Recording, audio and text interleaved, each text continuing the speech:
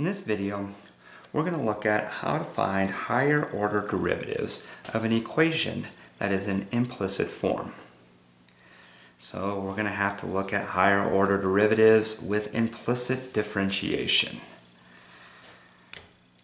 If you would like, this is also known as super fun. You guys are going to like this. Alright, so let's look at an example. Let's find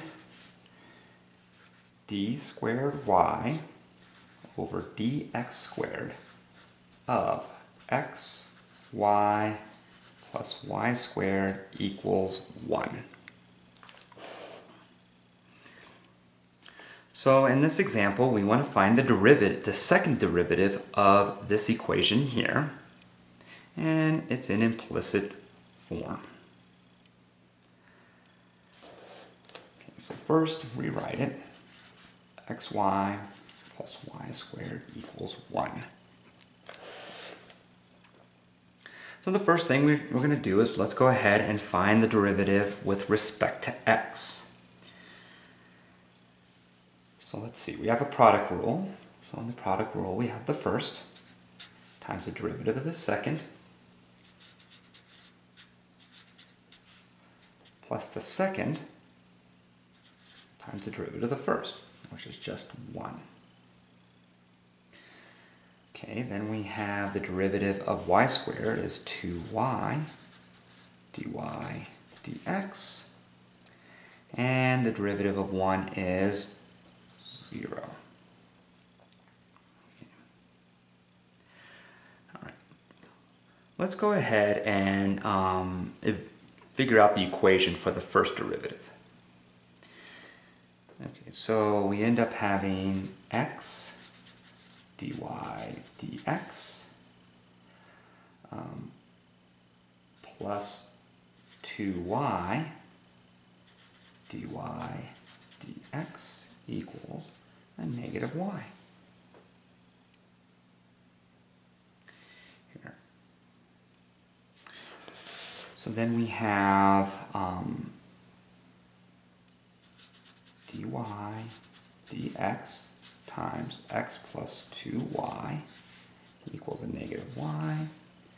And up here, let's just go ahead and write dy dx equals a negative y all over x plus 2y.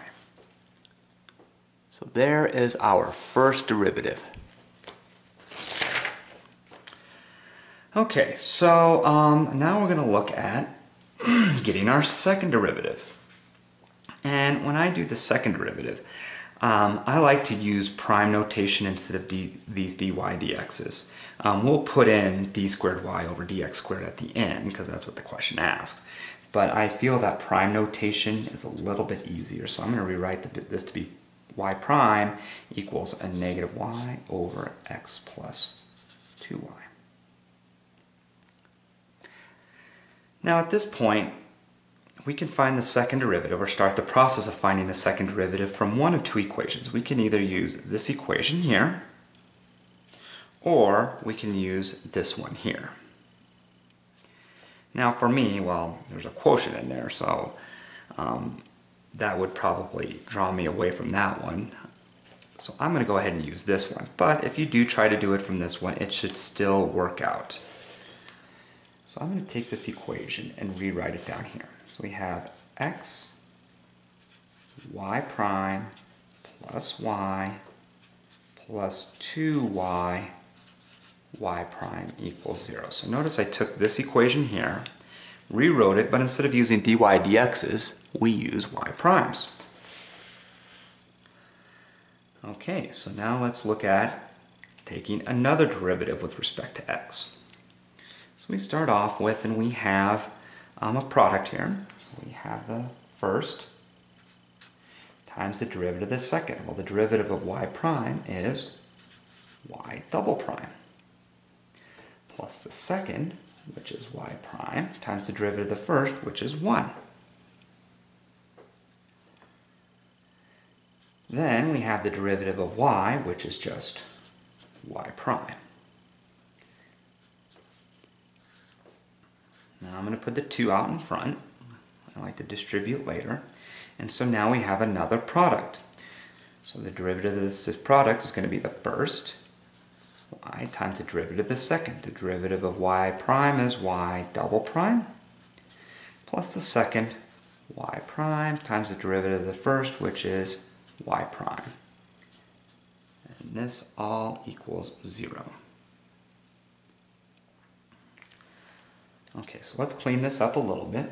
We have x, y double prime. Okay, we have 2 y primes here, so it's going to be plus 2 y prime. And then I'm going to distribute that 2.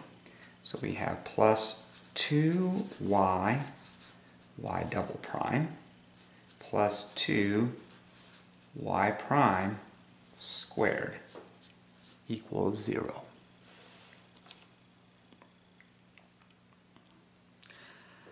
Good. All right, the next step is we need to get all of the y double primes on one side and everything else on the other. So we're going to have x, y double prime plus 2y, y double prime. So there's our y double primes. And then this is going to equal a negative 2y prime minus 2y prime squared. Okay, now we want to factor out that y double prime. So we have y double prime times x plus 2y equals a negative 2y prime minus 2 times y prime squared. We're going to divide each side by this x plus 2y. And so we end up with y double prime is a negative 2y prime minus 2y prime squared all over x plus 2y.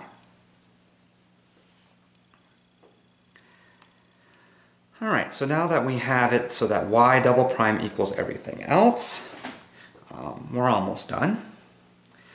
The only thing we have left is we want the derivative in terms of just x and y. Right now we have the derivative, there's second derivative in terms of x and y. Right now we have the second derivative in terms of x, y, and the first derivative of y. We don't want that. So what we're going to do is we go back up here. And now you can kind of see why I decided to go ahead and figure out the derivative, the first derivative, and went through the steps of figuring that out, because we're going to have to put that back in here. So we're going to take our first derivative, which is y prime equals a negative y all over x plus 2y, and we're going to substitute it in to these.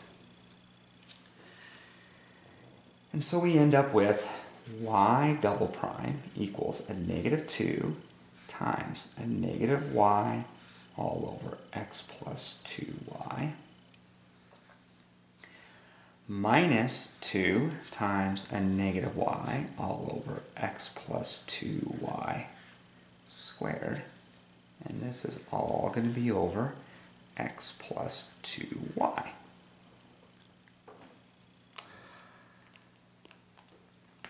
Okay.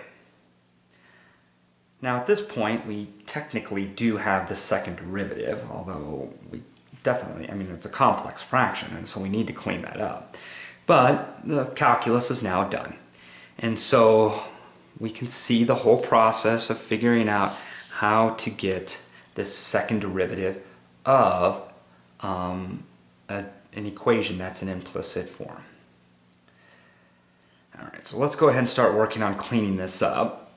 So let's see here. We're going to end up with y double prime equals, well, a negative 2 times a negative y is 2y all over x plus 2y. Okay, so let's think about this. We have a negative y squared is y squared, so we're going to have a minus 2y squared all over x plus 2y quantity squared all over x plus 2y.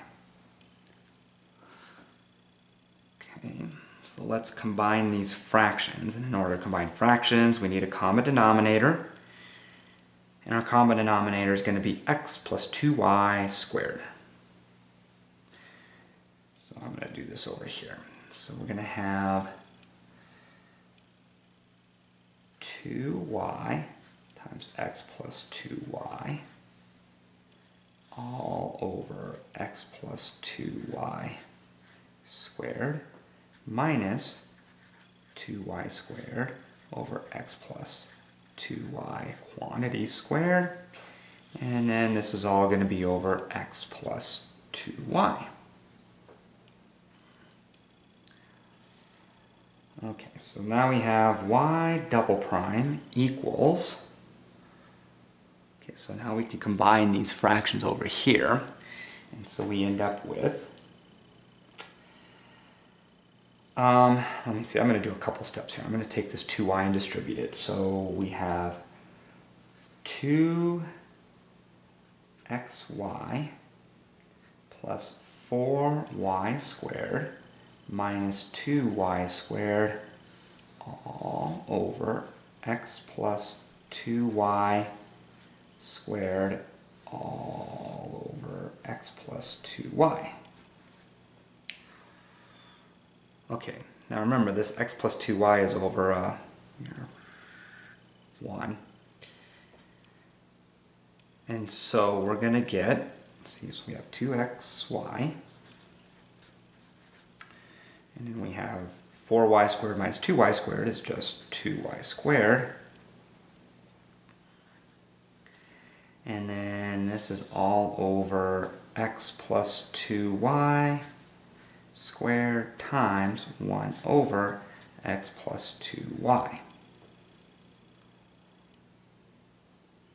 so when we take x plus 2y squared times x plus 2y, it's going to be x plus 2y cubed.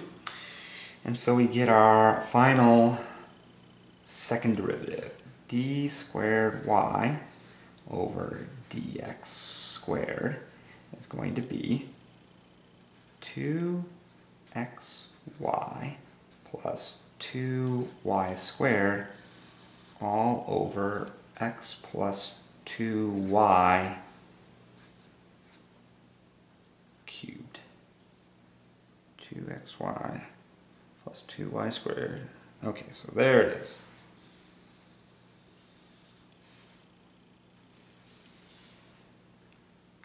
There's our second derivative. So good.